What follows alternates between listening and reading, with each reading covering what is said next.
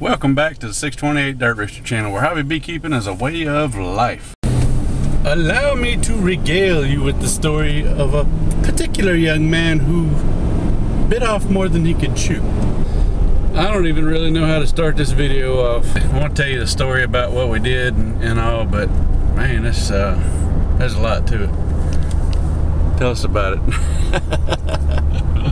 What can I say? Yellow jackets are bad news. This was a yellow jacket removal that we jumped into thinking it might be a little nest, and we had done one before that I thought was big. It was probably the size of a cinder block by the time we got it out, and this one is big, massive. So we showed up to remove what we thought was maybe I don't know, yellow jacket's nest. We didn't know what to expect. It was a yellow jacket's nest is all we knew. And when we started digging into it, realized it was pretty big, so we worked on it. And they were eating us up the whole time. And it kept getting bigger.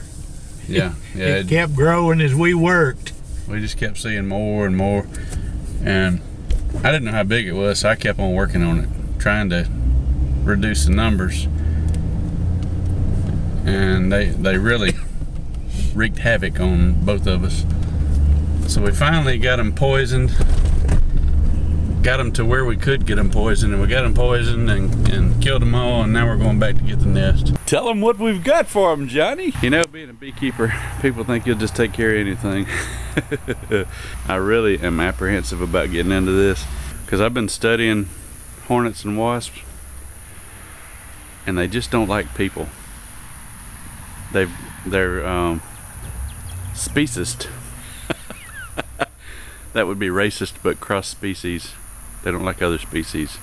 You get my joke? Yeah, because we're not pest control people. We're just beekeepers, and trying to help them. We just tackle some crazy stuff sometimes, just for the fun of it. And that's all this is for the fun of it. Yeah. Okay, I still don't know what they are. They're not honeybees, but this one here stung me in the finger.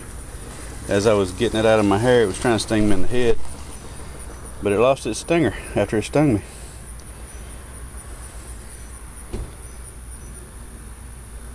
It's not pulsating like a honeybee, but the stinger did come off. No, I take that back. The stinger is pulsating like a honeybee. So, for any of you entomologists, insect people, whatever, that's another clue as to what it might be. And I got my bee suit. I'm fixing to hood up, suit up, and start vacuuming. 3. Yikes, I told you. Yep. Those suckers are pissy. Man, they don't just get you one at a time either. Man, these things are attacking my camera and everything. Oh, they are pouring out. Ay, ay, ay. In the back, in the back. Ouch.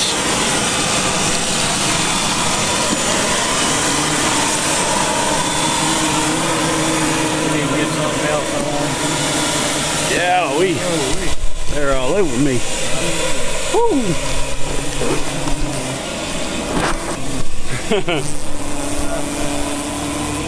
They are getting me all over the place. Yeah, there's about 10 on my camera. Yeah, we're walking off a good distance, and they're not leaving. They're not leaving us alone.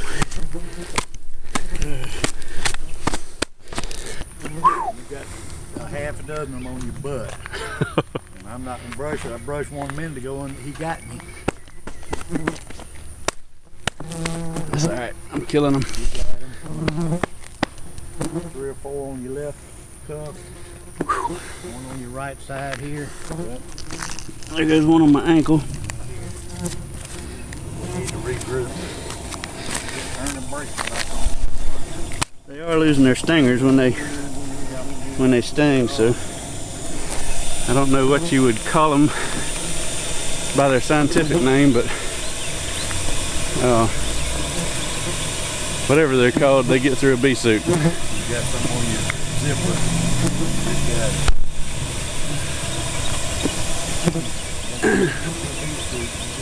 They're still not leaving me alone. You see them zipping by the camera.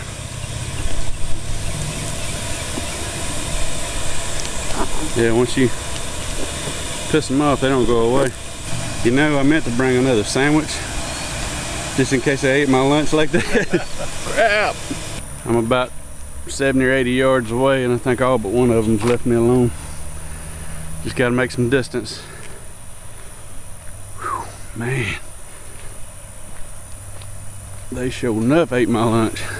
They got this little girl outside playing. I'm fixing to go get her parents to run her inside.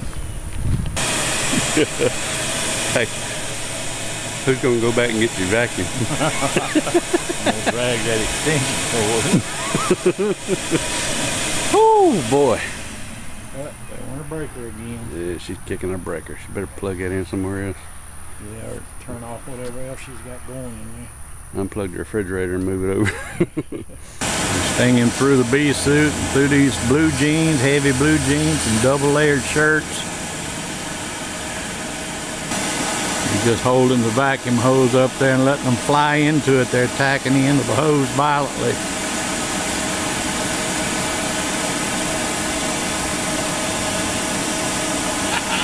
Getting him on the britches even as far back as he is. Uh-oh, he just stirred him up.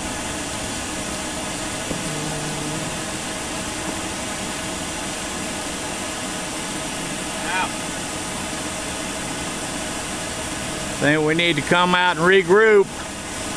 Huh? Think we need to come out and regroup.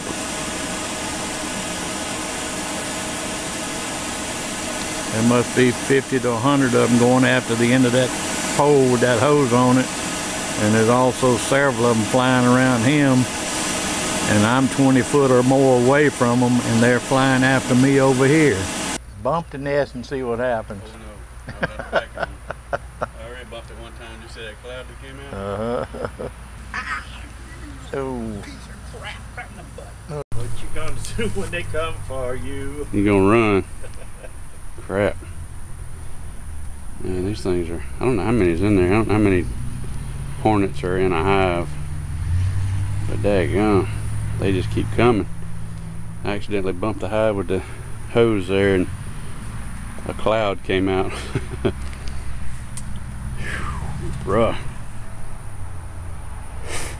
Somebody on another video made some suggestions on, it was a pest control guy, made some suggestions on what to use on them. Maybe I should have researched that. Or maybe they should have called a pest control guy. But either way, I'm kind of having a good time. I know some of y'all think it's crazy, but everybody's got their own level of their own tolerance for pain and levels for things they won't do. I wouldn't base jump, but I'll go into a bee's nest. Let's see. Here we go.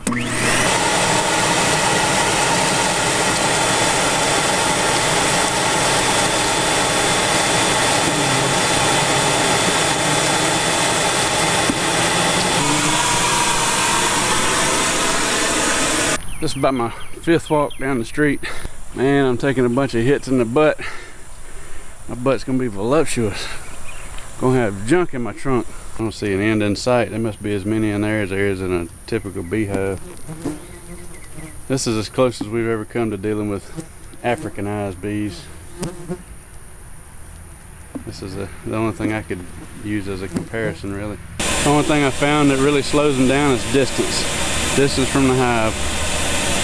About 70 to 100 yards, they'll go away and leave you alone, but of course I'm walking. I don't know if you were running, it might stir them up even more and they might chase you further, so I don't know.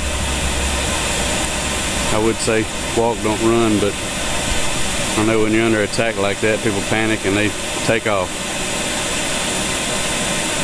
And I do have a bee suit on, so it's easier to say that than to actually do it when you're not protected. Taking another walk. I tell you what, some people ain't got no sense. Freaking telling people to get inside and don't walk by here. Walking by here in shorts, talking on the phone. Idiots. Says the guy that's taken 100 stings by now. Well, I think we're about to figure out a different way to do this. It's not the stings that are getting me. I'm just tired. I've been standing there with that stick vacuuming for, man, I don't know, gotta be an hour and a half now. I can tell the numbers are still are reducing, but there's still a lot in there. And every time I bump the hive with the stick, another whole cloud comes out. And so, you know, I just don't know how many's in there. And I love a challenge. That's the only reason I'm here. So I don't know what we're gonna do, but we're gonna do something different. A couple of interesting facts for you. Tending honeybees or anything, when you get sweaty and your clothes start sticking to you, it gets easy for them to get through it. But the gloves are not so. I've sweated through these, as you can see. These are just regular leather welding gloves. This one is, anyway. This one is goatskin beekeeping gloves. Same thing. I've sweated through it, and they're not getting through it either. They're not getting through the sleeve on the glove, but they are getting through the sleeves of my jacket. Not in the elbow area though, because they're double layered where your body bends. The bee jacket, however, and my blue jeans as well, I've sweated through, and they're not having a hard time getting through it.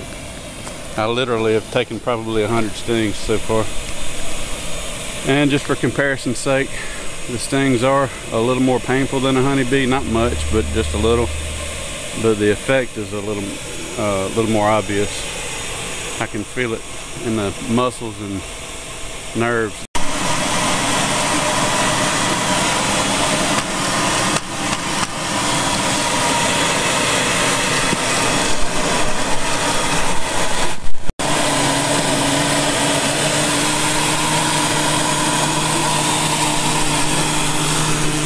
No signs of slowing. These look like these little yellow jackets that get on your sandwich meat at a picnic and stuff. But I've never had any of them be that aggressive towards me. But I guess it's because I wasn't trying to tear into their hive. All that paper is just the outside. The hive is actually under the belly cloth for the bottom of the home.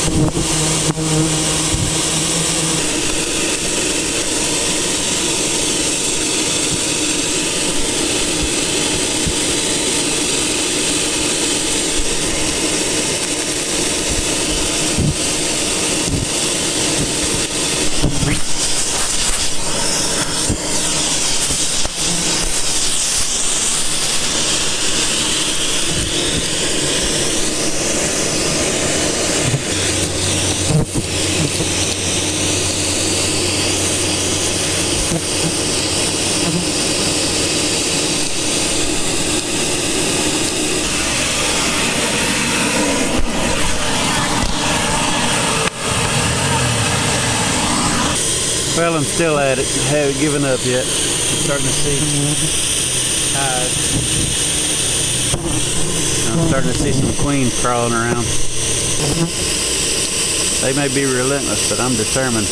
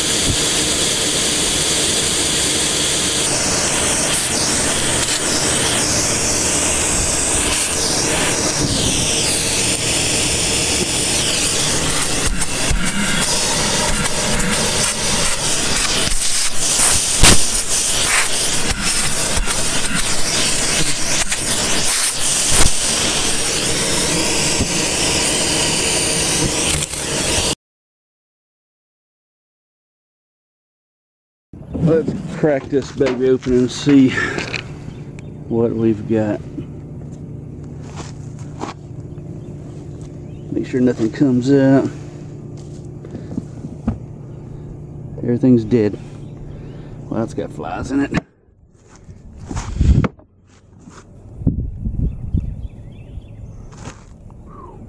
Man.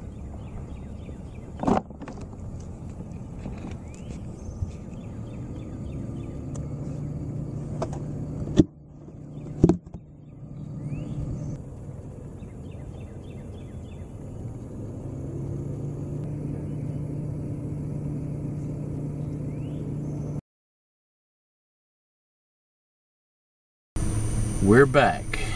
Ooh, I see some flying. We thought they'd be asleep.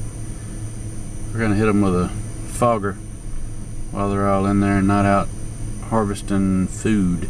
They're still real active, so we're gonna use this board again to set the fogger on the edge of the house. I guess the headlights have got them out. There are a lot of street lights around here though.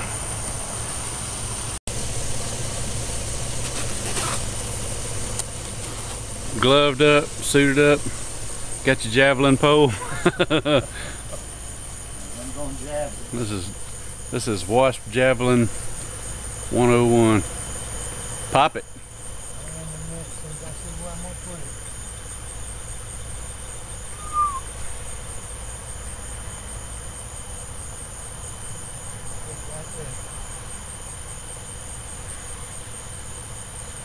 Pop it like it's hot. Don't point it to your face to pop it.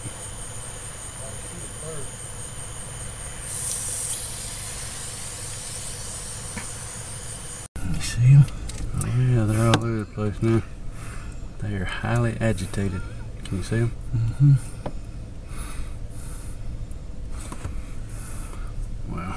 They'd be stinging holes in my truck. I'm gonna back out of here and take the lights off of them so we don't get any neighbors stung. Yeah. It's been about a week since we bug bombed this yellow jacket's nest, and it's really taking its toll. They're still alive and squirming down there, but it has really knocked them out.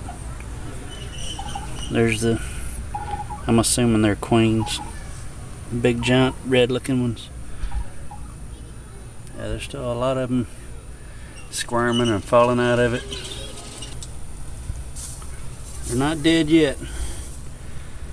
We're gonna stick another bug bomb and give them some time, because all those that are crawling can still sting, and I am not into that anymore.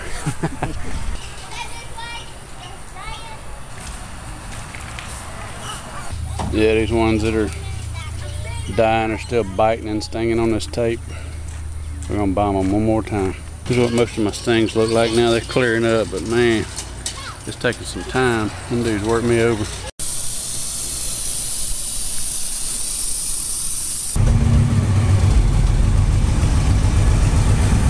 I like to get a feel for where I'm going. I'm renaming this place Yellow Jacket Estates. What's that one there? Just watch that water meter there by the cactus.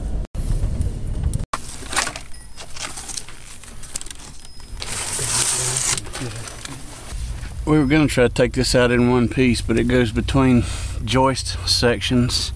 These are 16" on center, 3 joist sections wide, and the outside pieces are 16 inches deep. The center section is at least double that.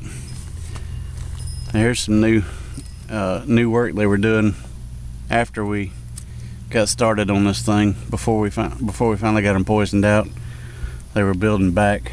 Yeah, I'm gonna need that face shield probably because there's all kind of dead stuff up in here. That is just really pretty to me. I love that. I wish I could get a whole nest intact. Look at that, isn't that something else? I love that, man, that's so pretty. It's art. Insect art. Let me have that bread knife. If I got under there on one side and you on the other and we held that piece of plywood up, could we cut it in one piece or? No, it's still between joist sections. Well, I know that. Just you have to drop one end down a little bit and cut the joist loose, and I don't know. I don't even know how it's attached up under the. I'm gonna have to cut the paper off of it. Yeah. I have to cut the pretty part off of it.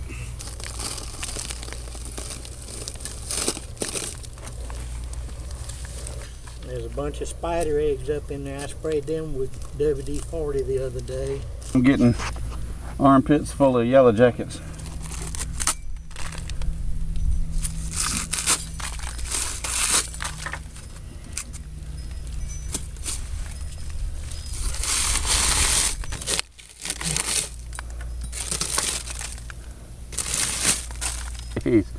These things are just stacked on one another, a dozen deep it looks like from here.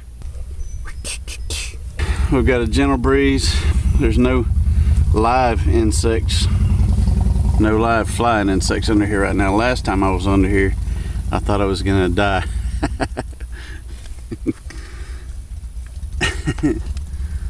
This is much more pleasant.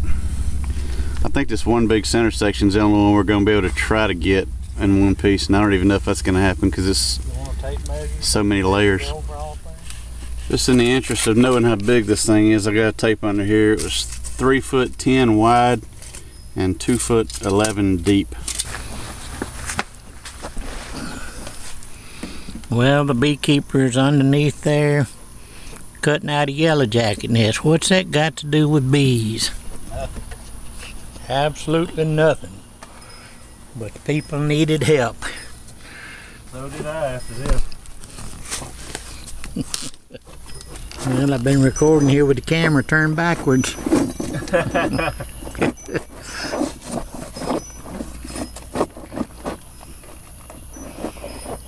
I got this spatula up under it and cut out. I think I've cut most of the anchor points. Look, this is a grilling spatula. I'm handle deep in it and then some, and I'm still only halfway through it. I'm just gonna pull the whole thing down now. I think I can get it. What can I do to help? Oh my goodness.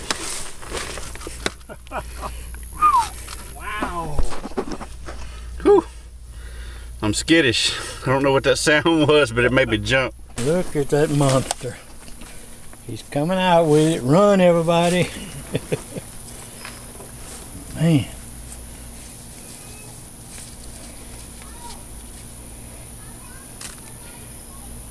That is the core of the nest.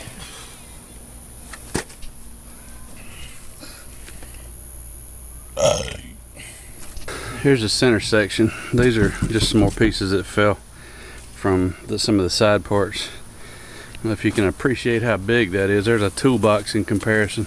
There's the bottom side. We have it laying upside down now. This thing is huge, and I would not have done it had I known it was that big.